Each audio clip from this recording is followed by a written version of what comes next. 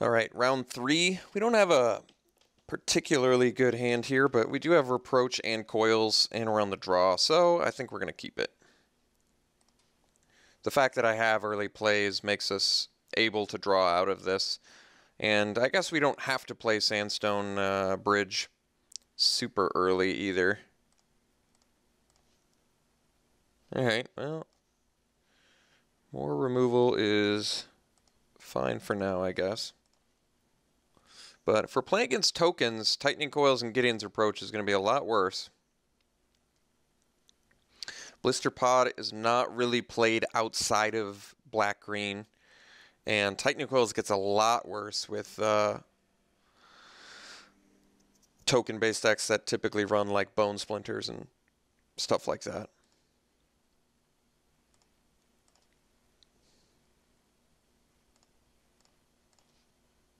Alright, Noyandar is actually a pretty nice draw. I have a feeling there's a Bone Splinters in our future, but we'll have to see. Might just be willing to play Sandstone Bridge next turn. If we draw a land, I won't. If we don't, I probably will. Alright, I admit. Blue was not the mana I was expecting to see, but could still be Bug. Yeah, okay. Bug makes sense. So now it's probably like Skyrider Elf and stuff like that we have to watch out for. Alright, still not quite in a rush to play Sandstone Bridge.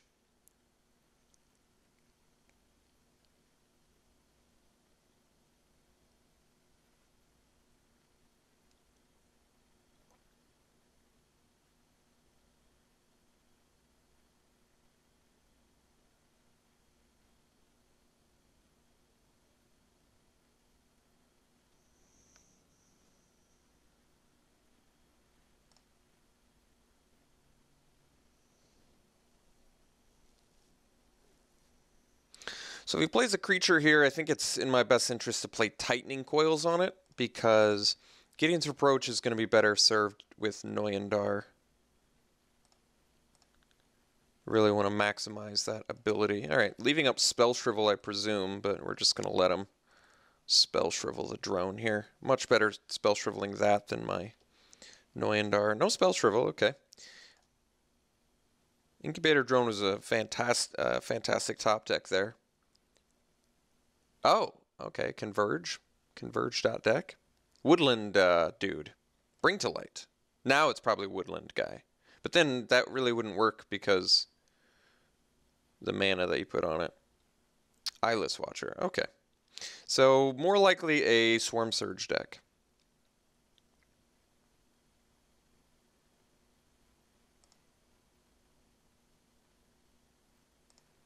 Could also be a Tajuru Beastmaster deck. Both of these make sense to me.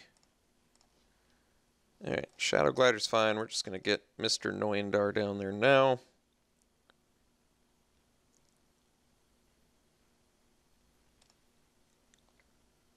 This kind of turns off his Swarm Surge, since we'd still be able to at least block one and kill it.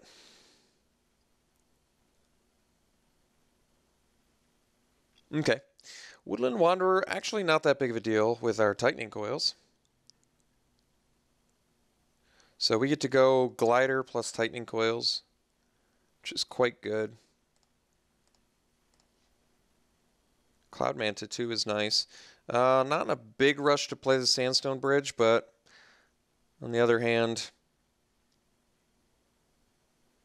if I draw Wavewing at this point, I would like to play it right away. I still can with the Scion. Alright, maybe Sandstone Bridge is best served next turn.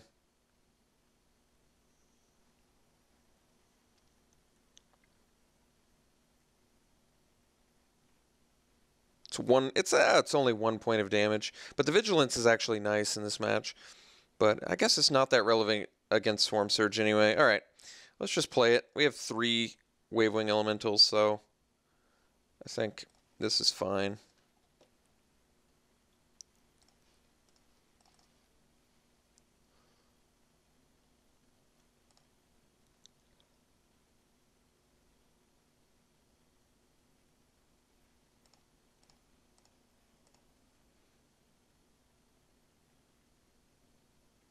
So, unfortunately, this opens us up for bone splinters, but nothing to be done about that.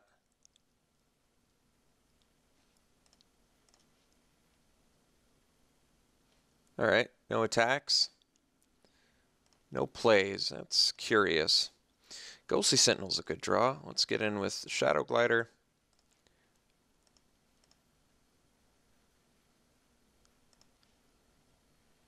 Play the flyer and pass. Should have actually left a white untapped so I could have approached and used Noyandar. That was a mistake. Hopefully not a costly one, but we'll find out.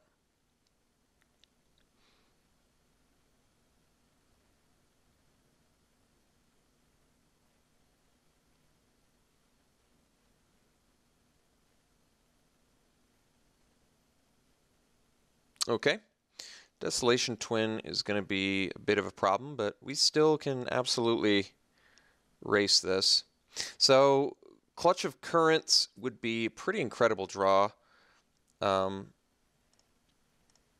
I said, we're actually still okay. And Circling Fissure is insane. Circling Fissure is bonkers here.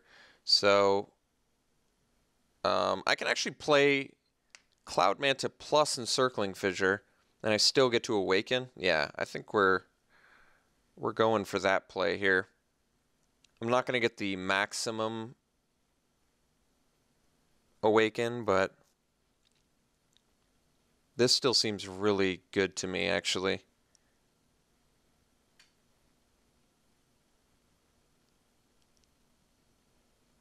Problem is I'm not going to be able to block with the 3/3.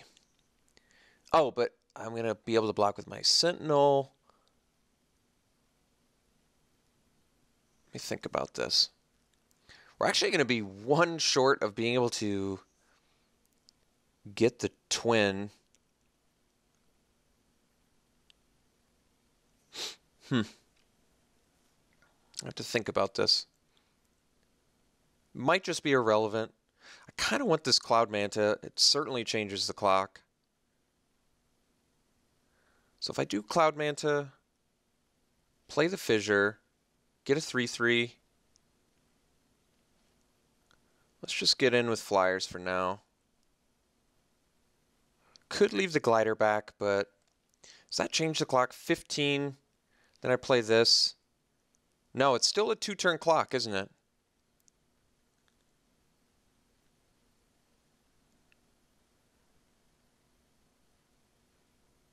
Okay, let's go Sentinel.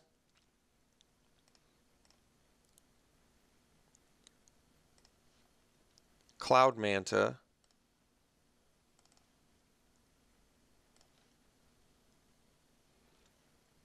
Oh, wait, no, I could have blocked with the, okay.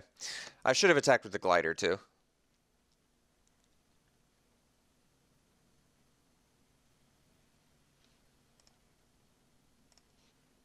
So we're going to cast Encircling Fissure pre-blocks in case he has Spell Fissure here.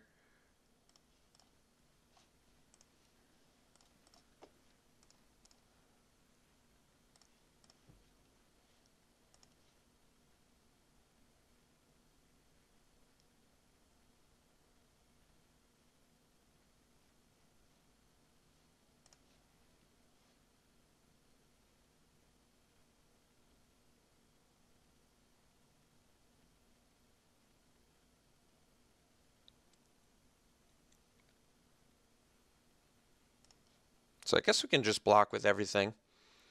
His guys can't deal damage. And let's see here.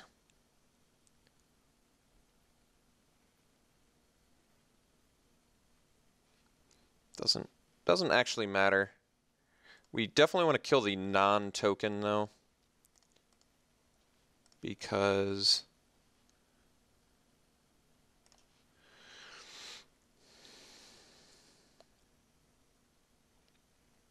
we have Clutch of Currents.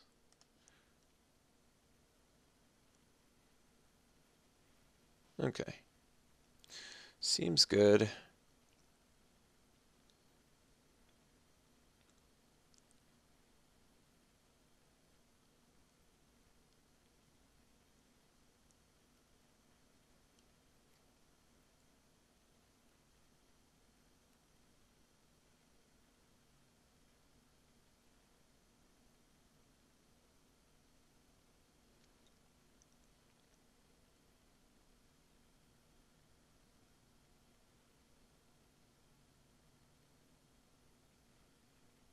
Okay.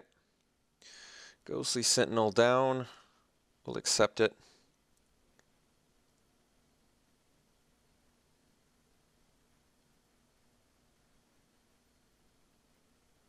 And Lifespring Druid, sure. Adverse conditions is very good here, so let's tap down Woodland Wanderer and Blister Pod, and then we get to swing with everything. And we can still use Reproach.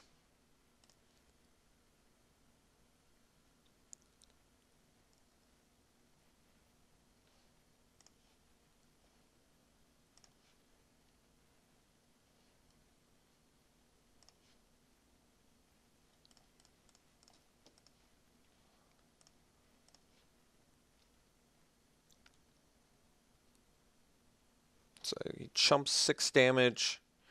Then I presume he's going to take 11. Could also chump the drone, or Noyandar rather. So he only takes 7.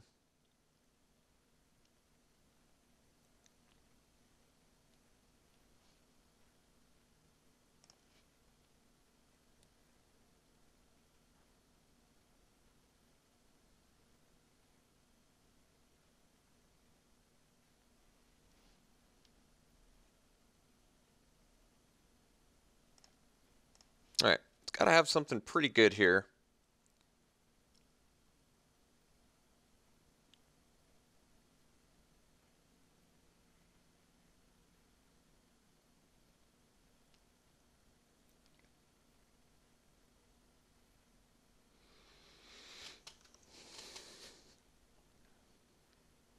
Alright, chump blockers for days. Certainly helps. Okay, well, we're just going to get in with our flyers then.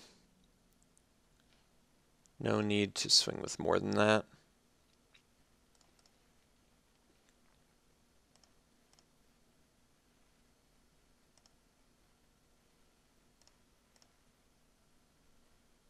If I'd swung with everything, my opponent could have gone block 6/6, block, block, and would have taken an extra damage.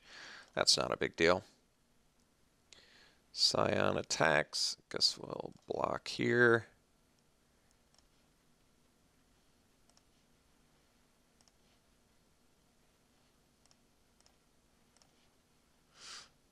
Get in with everything.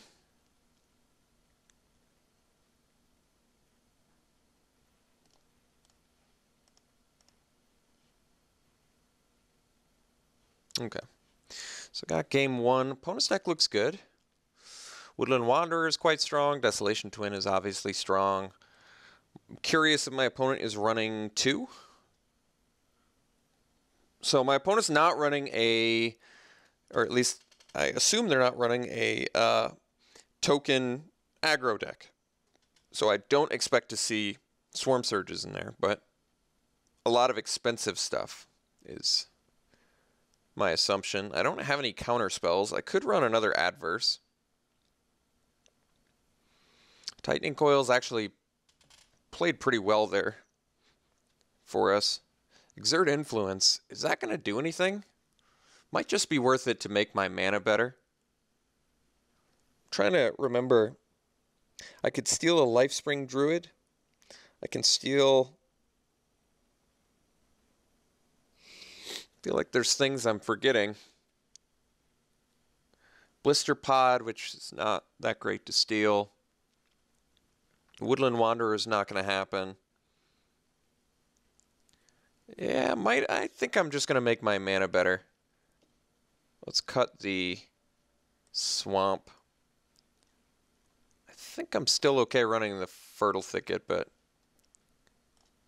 I haven't fully explored how much I like that yet. Basically just finds us more lands. I'm gonna keep the Fertile Thicket. My sample size of playing it when you don't need it is still small enough where I'm curious. We do need to replace the Exert Influence, so let's try the second Adverse Conditions. See if we like that. Okay, let's try this again.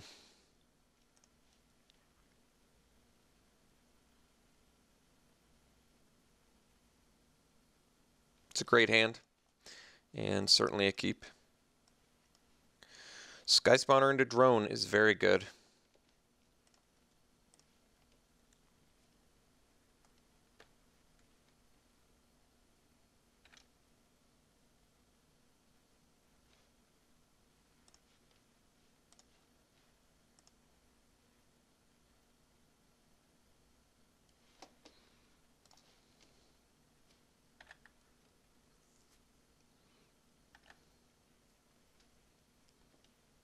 Two drop is Invoker. Sure. Not going to F6 now. Guess I could have Tightening Coils there. But I have the drone, which is going to be able to block it, which I feel like is likely going to be better for us. Otherwise, I will trade a Sky Spawner for a Lifespring and Druid. My opponent needs that mana a lot more than I need a 2/1 flyer, I would say. All right, that was a great draw. Let's go Sky Spawner here.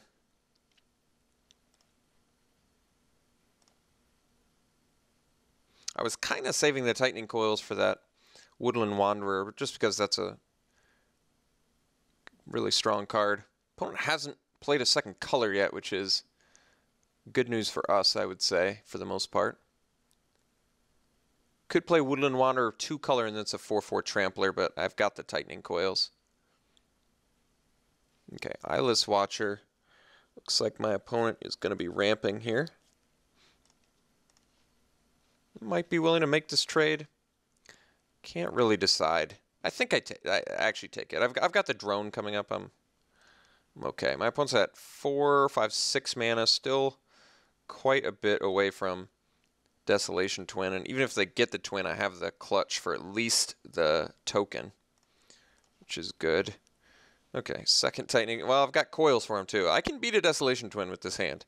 So let's get into Sky Spawner. Let's drop our drone and pass.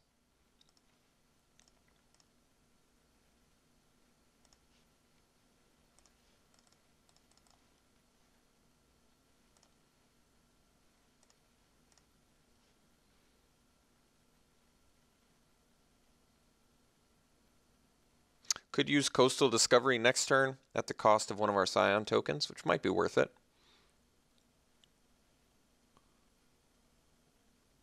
Something for 6. Conduit of Ruin, okay. So Conduit, I assume searching up Desolation Twin, which means it's only going to cost my opponent 8 mana, which also means my Breaker of Armies. So now my opponent is only 2 lands away. I can bounce Conduit, though, with Clutch, and then my opponent is at least 2 turns from recasting Conduit. Yeah, actually, that seems kind of good to me. Let's Clutch here. Bounce Conduit.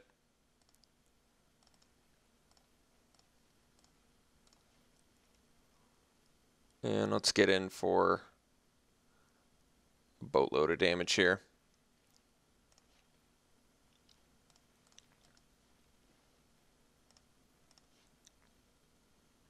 Can double block the Incubator Drone. We'll take out the Invoker. My opponent can take 5. Oh, they can double block the land. That's actually okay too. You would lose both blockers. This seems fine to me. I can see why this would be detrimental, since I am in fact losing a land, but I've got Coastal Discovery next turn if I draw a land. Otherwise, coils don't look that great here, but they're fine to hold on to for now. All right, Eyeless Watcher, get some board clutter out there. So now my opponent can replay the Conduit, but it's going to come at a cost of Scion tokens once again. So let's just Coastal Discovery here and swing for 4 first, I guess.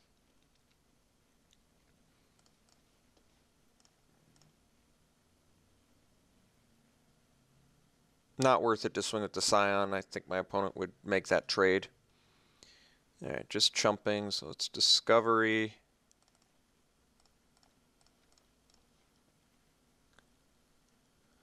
Draw some cards, get a 4/4, and pass. So now my opponent presumably plays a land or doesn't play a land and sacks everything to get the conduit down, search something else up. Then I can adverse. Okay, I think this is going to work quite well for us. We're going to adverse on our turn his conduit and his Lifespring Druid, which is actually pretty crippling here since he can't cast anything without at least ramp or a second color. See if he actually searches up another card. I'm curious if he does. Oh, Brood Monitor. Okay. That's quite good. So I guess we're on the Courier Griffin plan now, which also seems fine. I can actually Encircling Fissure too. I think we just swing with the 4/4 and the 2/1. And probably just Encircling Fissure.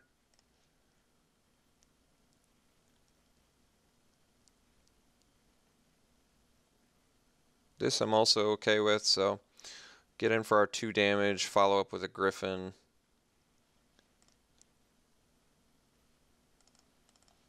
And pass.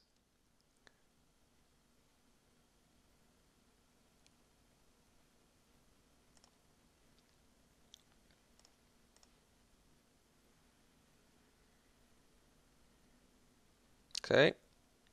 So opponent only has to sack 1 Scion now to replay the Conduit, which means they could play Breaker of Armies the turn after that, but I do have adverse conditions still. I even have Tightening Coils. I have all the protection someone could ask for from Big Fat Fatties. Encircling Fissure included. So yeah, just a grip full of cards that protect me from problems, and I'm flying over top right now, which is pretty awesome for us.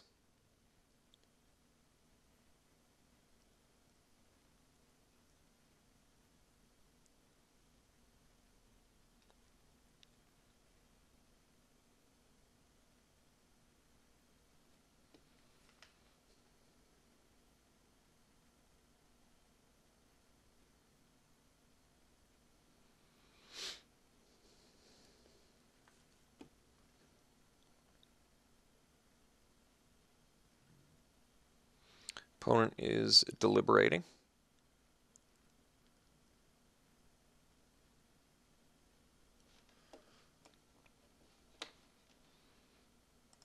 All right. Opponent has decided to attack with a Brood Monitor, which will absolutely take.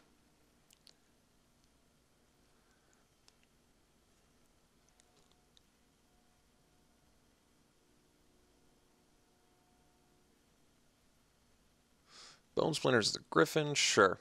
Follow up with Conduit of Ruin is my assumption.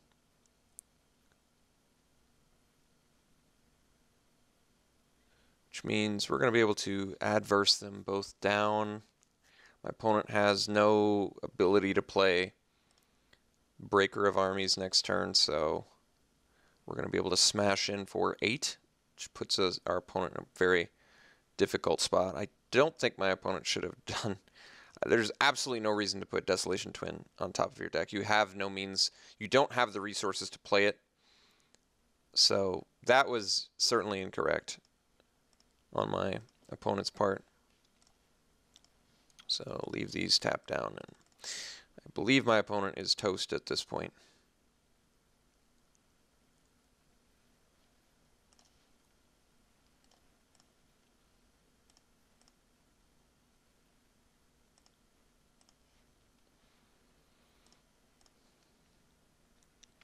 No ability to play Breaker.